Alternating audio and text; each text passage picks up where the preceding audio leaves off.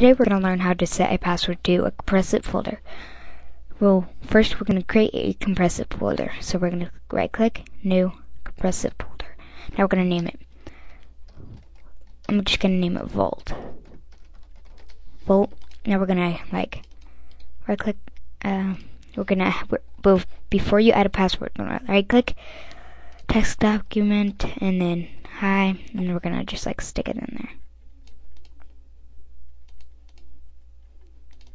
And let's see, we got it in here.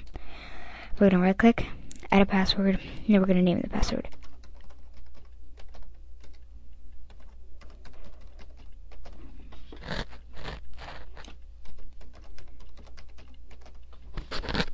Okay, now we're going to X out of it really quick to make sure it works. And now we're going to open this. And so it'll ask you to enter a password.